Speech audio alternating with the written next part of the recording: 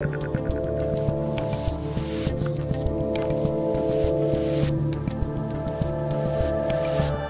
right, people, we are live on the YouTube. I'm Dave Rubin, and we've got another Friday panel extravaganza for you. Joining me today are the author of Why I Couldn't Stay Silent, David Harris Jr., founder of America's Frontline Doctors, Dr. Simone Gold, and host of Stu Does America on BlazeTV, Stu Burguiere. Welcome to the Rubin Report, everybody. Thanks, Dave. Thank you, Dave. So glad to be here. I am glad to have you guys. I've wanted to have you all on. Well, Stu, you were on once before, but I've wanted to have Simone and David on, so long overdue. We're going to do a little recap of the week, and unfortunately, because this is America in 2021, it's a lot of race stuff, and then, of course, some COVID stuff. Let's start, though. There was a clip that went viral earlier the week. Former President Barack Obama was being interviewed and basically made light of critical race theory, which, as we're live streaming this right now, is the #1 trend on Twitter, but he's not having much of it. Let's take a look. I also think that there are certain right-wing media venues, for example, that monetize and capitalize on stoking the fear and resentment of a white population that is witnessing a changing America and seeing demographic changes, and do everything they can to give people a sense that their way of life is threatened and that people are trying to take advantage of them. And we're seeing it right now, right, where you would think, with all the public policy debates that are taking place right now, that the Republican Party would be engaged in a significant debate about how are we going to deal with the economy, and what are we going to do about climate change, and what are we going to do about, lo and behold, the single most important issue to them apparently right now is critical race theory. Who knew that was the threat to our republic? So it's quite an extraordinary clip, actually, because he's making light of really the set of ideas that is just running rampant through the country right now and destroying all of our institutions. Harris, I have, according to my paperwork here, you are black. Is that correct?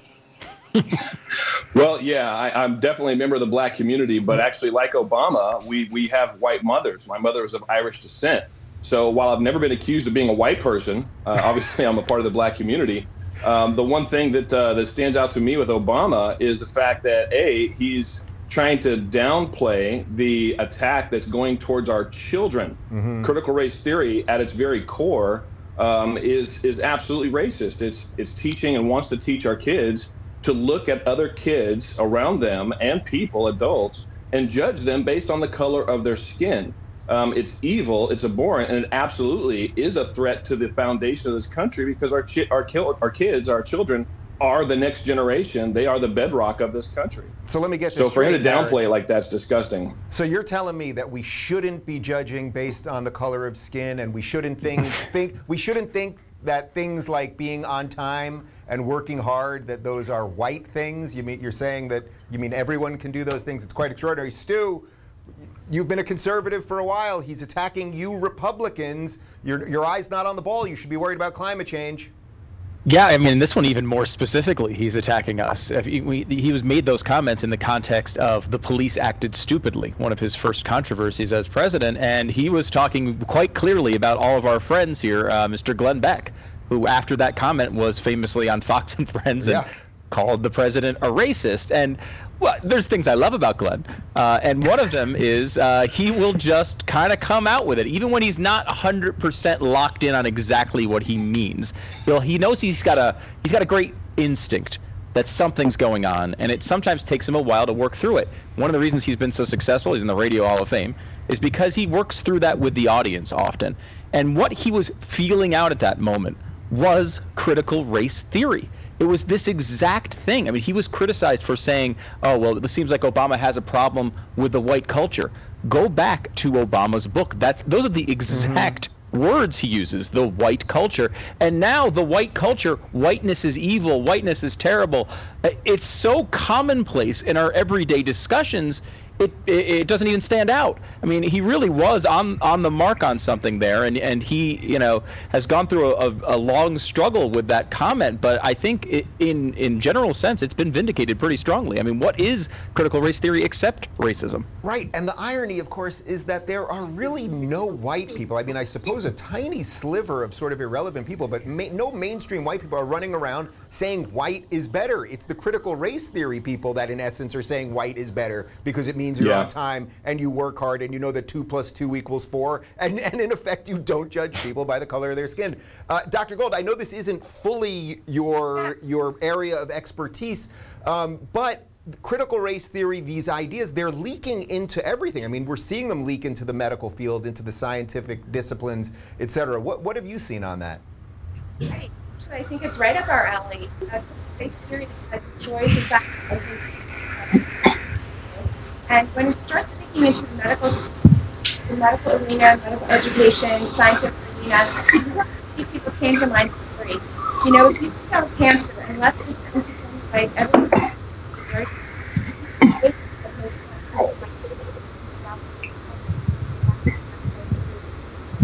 We don't go for a meritocracy, although we suffer. This is very dominant in all of it. Certainly, Washington State is waste. Yeah, you know, Dr. Gold, your audio is popping in and out a little bit, so I'm not sure if everybody was able to hear that. So we'll run a little test while I throw it back to David. David, do you think we have the right tools? Let's say this new sort of right alliance has the right tools to fight critical race theory effectively? I mean, it seems like we've just seen everything crumble under the weight of this. Well, it is crumbling under the weight of this, and it's just getting started. It's not going to go anywhere anytime soon, and the power that we have is at the local level. The thing that is very alarming and should be alarming to every single viewer, watcher, is that there are individuals in the school boards that are approving this doctrine that is literally teaching racism. And in order for us to literally take back the power, we've got to not only be informed, the parents in every school district around this country need to be informed as to who is making the decisions on on what curriculums are going to let into their schools. And then they've got to make changes. There's already, you know, it led up to this. I think CRT was first originated in '89. It's been growing for, you know, a couple decades, and it's reached this point where now it's kind of introducing it into the mainstream curriculums of our schools and being widely accepted and being approved, it sounds like, by Obama by dismissing it. The parents of these kids need to get in their school board meetings, find out what's going on, replace the individuals that are okay with this kind of doctrine. That's the real power that we've got, is parents waking up, getting involved, and taking action. Yeah, well said. I do want to note also, by the way, in case Mara Gay, the New York Times op-ed lady, is watching this show, that I'm pretty sure the flag behind Harris is not meant to be a white supremacist flag. I know she saw some flags on the Long Island. She saw some flags on the Long Island Expressway. It freaked her out. Yep. Stu, we've talked about this a couple times on your show, but I sort of believe that it's kind of everyone versus the woke right now, that the conservative tent, in my opinion, has become very wide. Libertarians, traditional conservatives, more religious conservatives. I'm even seeing some atheist conservatives now, that something really robust is happening on the right. Are you seeing that? I totally agree with you, and I think because it's so incredibly shocking, right? You know, David made a great point. This started back in the late 80s, early 90s, where it rose to sort of an academic prevalence. But it was not something we were talking about. It wasn't something we were thinking about. It wasn't something we were pushing back on. And then all of the sudden, it seemed, this just crazy attitude became the mainstream and the only acceptable way to go. I mean, Ibram X. Kendi, in his book, literally advocates for discrimination as the only solution for our past sins. He says we should discriminate. I mean, that is so far and away. I think we all thought, at least my whole life I did, that the vision of Martin Luther King, that basic sort of idea that we should be treated, you know, by the color, not with the color of our skin, but the content of our character, that merit was the most important thing. That goes back to our founding. George Washington had, you know, gave out awards for merit. This is something this country has been based on forever. So the idea that we would just suddenly jam this in reverse And now we are required to think about race as often as Richard Spencer or David Duke, and make that central in our decision-making process is so stunning, I think, to Americans of all stripes, that there's people, I think even on the left, a good chunk of the left, that are saying, I don't agree with conservatives on tax policy, but this goes way beyond that. Yeah, it seems to be far more about revenge than anything else. And it's actually kind of funny. You see those memes every now and again where they'll take what a white supremacist said 20 years ago, and it's basically the exact same thing as what the woke left is pushing now. All right, Dr. Gold, hopefully your audio is a little bit better. Can you talk about how this is related to health equity? I mean, we saw even in certain places like Seattle, they were giving out vaccines first to people of color. Operation Warp Speed was filled with racist language. They were saying that they wanted to do commercials that featured attractive black people that, again, as a doctor, I go with the science. The science showed that people with obesity, people with diabetes, people with high sugar, those are the people at high risk. People with multiple comorbid conditions, people in nursing homes, those are the people that should have been prioritized for vaccines. It was startling to read that they thought people of color or people of color who were attractive should be doing promotions. It was really shocking. I actually found this language incredibly racist. And I also found it very offensive when they keep talking about vaccine hesitancy as though that's not a real thing. The truth is the government has done many scientific studies. There's certainly many others where black people were harmed due to vaccines at a higher rate than whites were harmed. In fact, I know of at least 6. For measles, hepatitis B. And so then they trivialize it by saying that this is just quote-unquote vaccine hesitancy, as though black people can't think for themselves. I find it very disturbing. Yeah, well, we've heard a lot of stuff like this. We've heard Joe Biden say black people apparently don't know how to get online. You ain't black if you don't vote for him. Harris, you've been able to get on the internet yourself? All right, well, I'm really must not be black. I've got an accountant. I've got a tax person. Whoa. I know how to use the internet. I built my own business. I've been in business since I was 20. Joe Biden's definition of black, I ain't it. I mean, does Joe Biden know that there are black accountants and lawyers? But all right, put that aside. It's actually the right segue, what Dr. Gold said there, to sort of the censorship version of all of this, because as you guys know, I mean, you go on Twitter, you don't know if you're seeing stuff that's manipulated or deboosted or downgraded. We know about the Google algorithms and all that. Well, Twitter, their official @policy account, they put out probably the most ironic tweet in the history of the world, although every week there's like a new level of irony that we can get to. This is what they said regarding Nigeria just a few days ago. We are deeply concerned by the blocking of Twitter in Nigeria. Access to the free and open internet is an essential human right in modern society. We will work to restore access for those in Nigeria who rely on Twitter to communicate and connect with the world. #KeepItOn. Now, the good people at Twitter, as you know, have banned the former president of the United States. They banned probably about 100,000 people. It's hard to get the exact number after the January 6th events. We know that conservatives are banned all the time for everything. Stu, you're still on Twitter. Are you just not edgy enough? What's going on? Apparently not. Apparently not. First of all, we should point out that Twitter is not a human right. It is a human punishment. Yeah, it is a scourge on all of our souls. Yeah, it's a personal hell, I think. It's the equivalent of being struck by lightning. It is, I mean, look, Twitter is obviously a way that we all communicate, at least in the hyper-political sort of realm. And, the instinct here, of course, is right. People should be able to say what they want to say. What, of course, as you point out, is the real issue here is the just unmitigated, indefensible hypocrisy of these types of statements. Twitter has done the opposite of what they're claiming to do.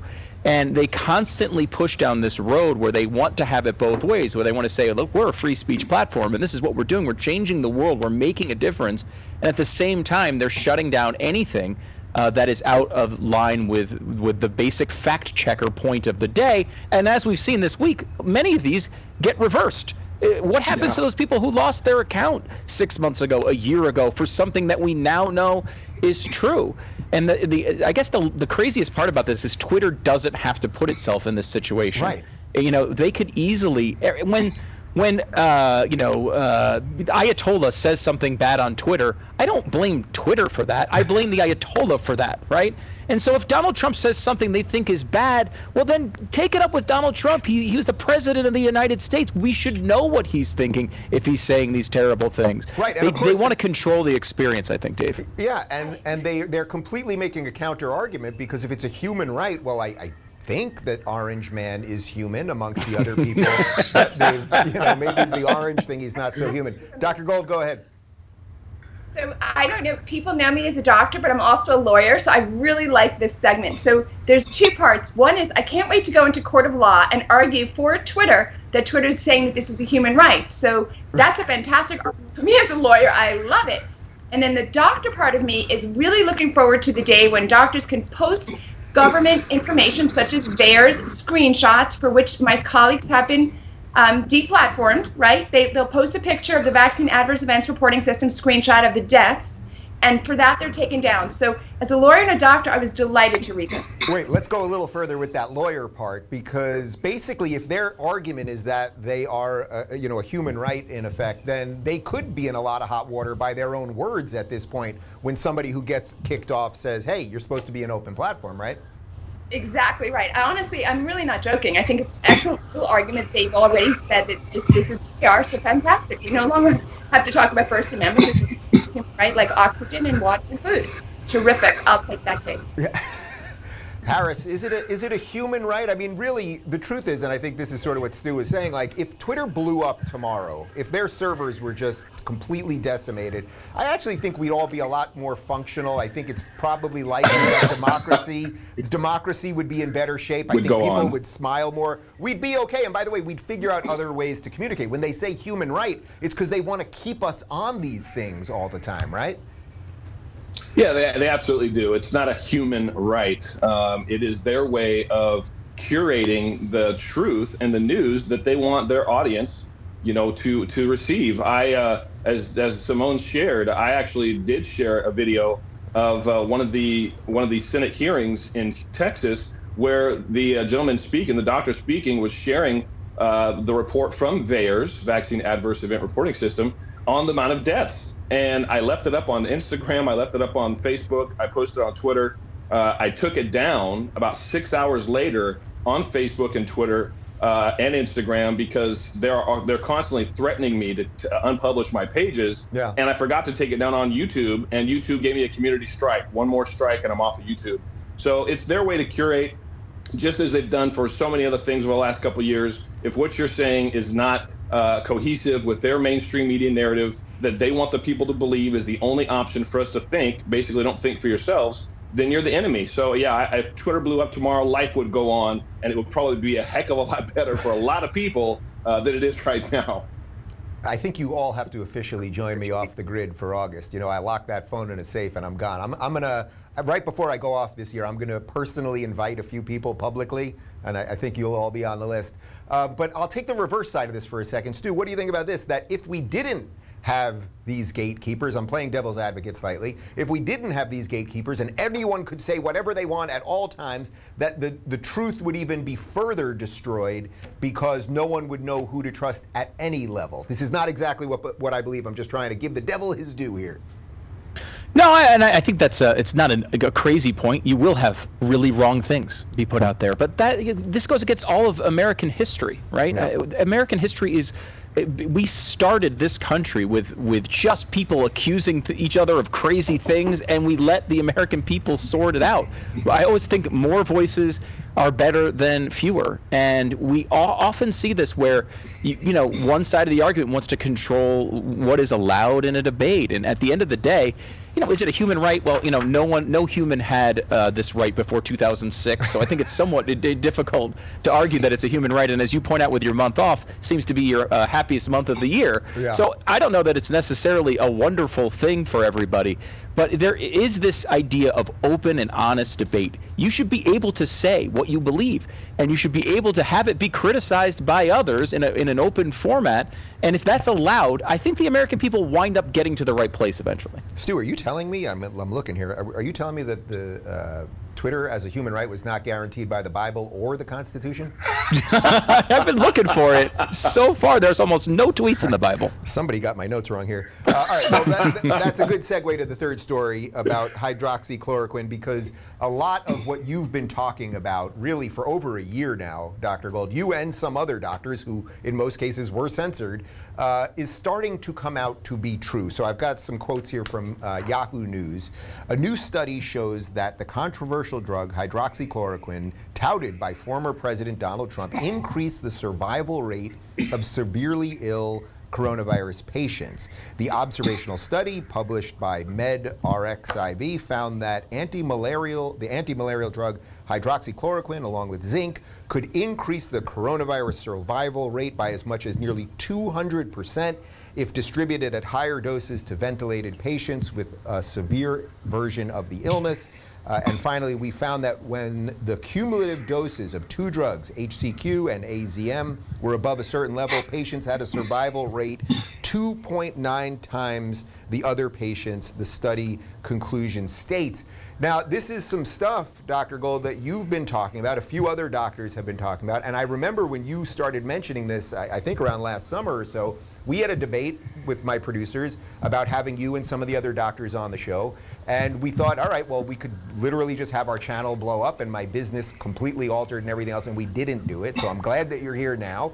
But how are you feeling about a little vindication here? You know, I listened to you read that study, because there was a study this time last year that came out of Detroit showing that hydroxychloroquine was very effective in Henry Ford Detroit Hospital.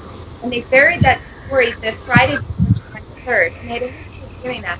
There's more than 300 scientific studies that show promising results and kind of early treatment. It's just one particular drug. There's multiple drugs that work. This is really the beginning. The nation of China was actually using chloroquine as early as February 2020. It's been all over the world, Arabia, Italy, it's been everywhere, France, of course. So the disturbing thing to me, this is all a result of a lack of free speech. This entire issue is censorship. If American people could have heard both sides, they could have heard the truth from their doctors, media, both sides, we wouldn't be in this situation. But one side was very instead of facts out. There's now thousands and tens of thousands of physicians like myself attested to right? As you know, under oath testifying to the fact of life, and anybody can look at how it's doing in the nation, in the continent of Africa. African deaths are 1% of the nation. Yeah, guys, I hope you're hearing Dr. Gold a little bit better than I am. It's popping in and out there, so I apologize for that. We'll try to clean it up for next time.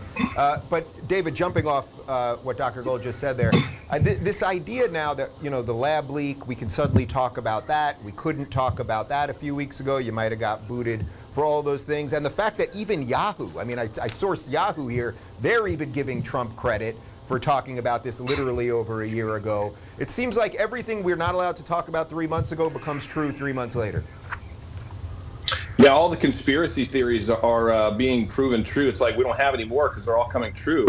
I was somebody that was slammed on all big tech, from Facebook to Instagram to Twitter, for talking about hydroxychloroquine and trying to share with the American people the potential benefits that sounds like are now being proven and brought to light. And I really hope that it's just absolutely pissing, I hope I can say that, but pissing Americans off at what's taking place in our country right now. Trust me, that's not the thing that's going to get me taken out.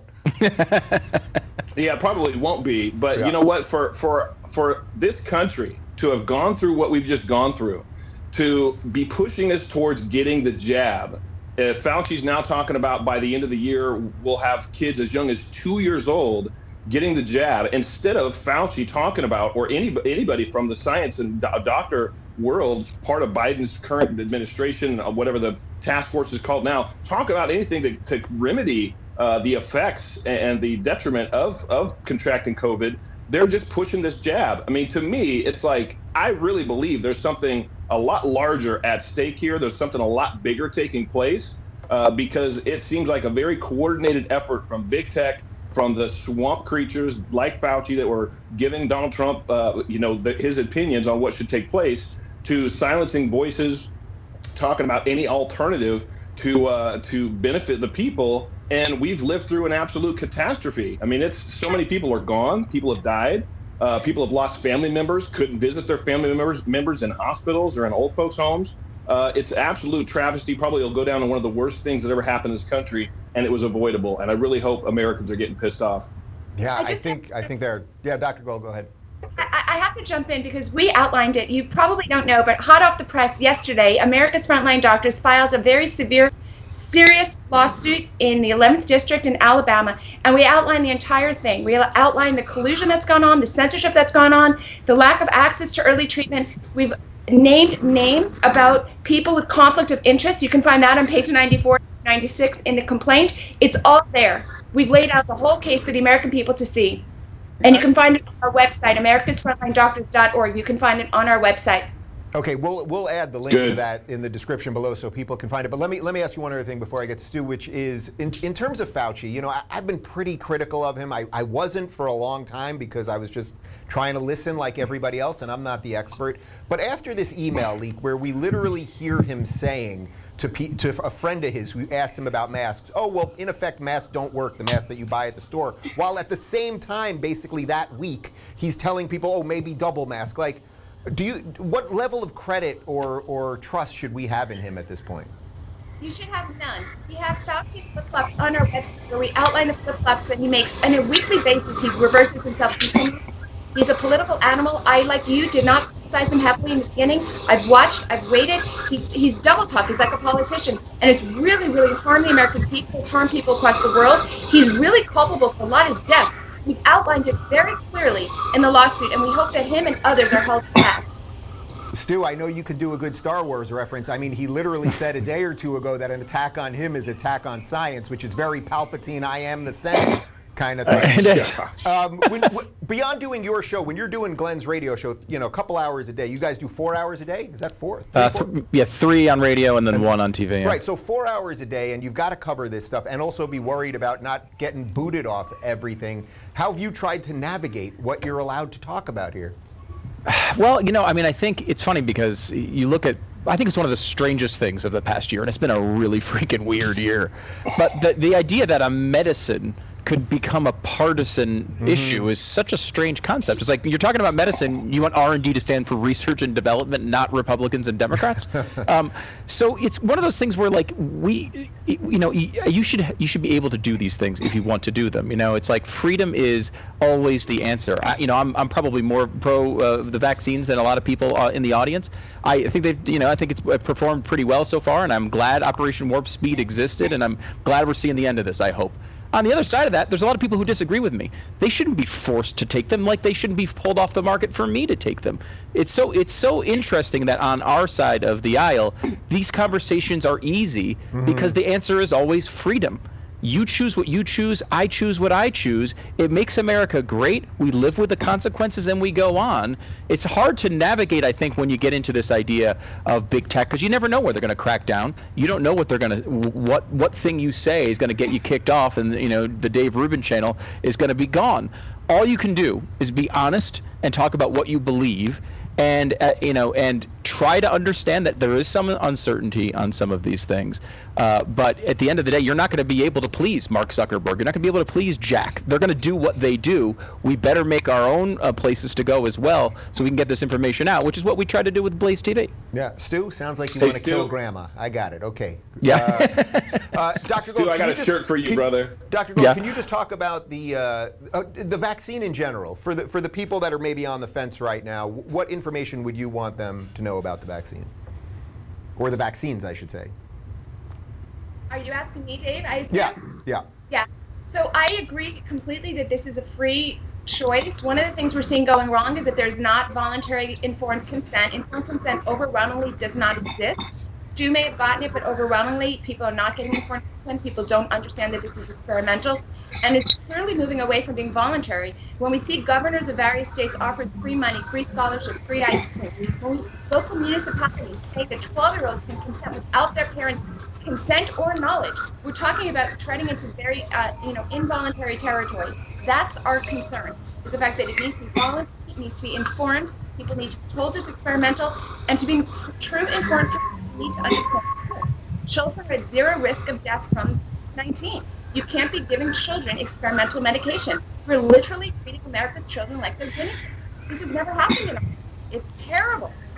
Yeah, Harris, I'm going to give you the last word here. Going off that, I mean, freedom. Are we going to keep it, or are we just throwing it away? Bring us home with that scary American flag behind you. Yeah, me the racist. We need to keep freedom as the main choice. We need to keep it we need to champion it, is what we need to do. I was in New York City last week, walking through Central Park with a T-shirt that I had designed that I was hoping liberals would love. Oh, Here it is, Dave. I saw it. A little higher. Yeah. Oh, that's good. My body, my choice. That is what it should all be about. It's our decision. People are being forced to get the jab. People are being threatened with their jobs or livelihoods if they don't get the jab. The phrase fits in this narrative, which if you like that shirt, you can get it at davidharrisjr.store. But people should not be forced, especially when all these vaccine companies have complete there's no potential for repercussions. They can't be sued if anything goes wrong, and we're not being told exactly what the damages are from VAERS. That information is not out there. So we need to champion freedom. We need to wear whatever we're going to wear proudly to show Americans what we believe. We need to take action. We need to get involved at the local level, and we need to make sure that we take this country back from the progressives, leftists that are trying to just push socialism and communism literally on our children and on the rest of us. We got to stand up and do what's right, Dave. Excellent closing statement, my friend. Well, I thank the three of you for doing the show. Dr. Gold, we are going to link to that case right down below the website. Thank you guys. I'm gonna finish up with a little monologue of my own, but you guys are now free to enjoy your weekend. So thanks for joining me. Thank you, Dave. Thanks, Dave. Love you, brother. Yeah, my pleasure, my pleasure. Thank you, guys. Guys, I wanted to finish up this week. Well, first off, I should tell you, because I know a whole bunch of you have been asking me on social media, I did have part 1 of a root canal yesterday, an emergency root canal. I was in a lot of pain during the show yesterday, but somehow managed to pull it off, but my face was like ready to explode. So I got a little something, they drilled in, they did something. It's like a 2 or 3 part procedure, but I'm gonna be okay. The pressure has been relieved. I will survive, and I ate a big steak last night, so I was even able to chew. So there you go on that.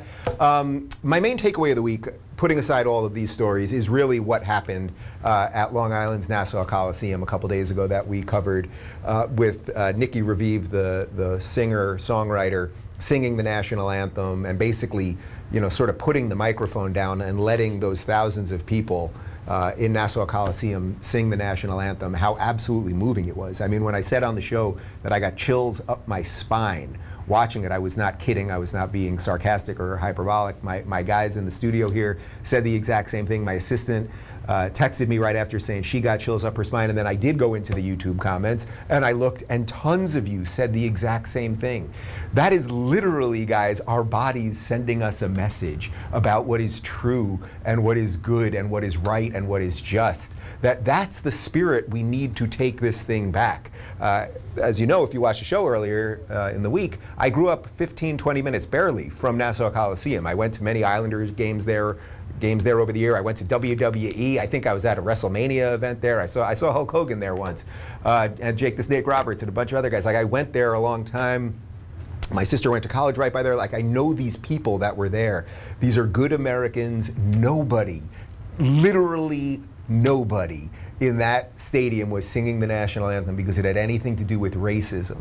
And I think that if we're going to take this stuff back, it's not just, we got to do it locally and in our family, as we always talk about here. And I think really is the first key to the answer. The other key to the answer is, like, be proud. Like, actually be proud and fight for this country while we still have a chance to fight. And I hope that at every sporting event, if people, if the athletes, the millionaire athletes who get to play a sport for a living, which any of us in our right mind would love to, like, play a game that we love and get paid millions of dollars to do, if they want to kneel because of this unjust nation, well, then they can kneel, and the owners can decide whether they want those players on their teams, and that's the beauty of freedom and free markets. But I think for all of us that love this country, man, when you go to a public event and they sing the national anthem, sing the freaking national anthem. Fly a flag, whatever it is that you could do in your life, because this amazing, precious thing It shouldn't. This is the point. It shouldn't cause tingles up your spine to hear the national anthem sung, because for generations we would hear the national anthem sung, and it didn't seem, maybe it didn't seem that important. That's not quite the right way to say it. It was always important, but now the freedom that's behind that song and those words feels tenuous, right? It feels like we're giving it away, and then it's just, or it's slipping away, or it's being taken away. So be like those people. I love you, Long Island. I'm telling you, I was so proud to be from Long Island, and like I was looking at the people in the crowd, it's like, I know those people. Those are my people, those are good people, and those are your people if you're proud of America too. So don't be like the New York Times op-ed writers, and don't be like MSNBC hosts, and don't be like these charlatans who are pushing critical race theory and equity and Marxism and the destruction of America on all of us. Be better. And it ain't that hard, because they're pretty terrible.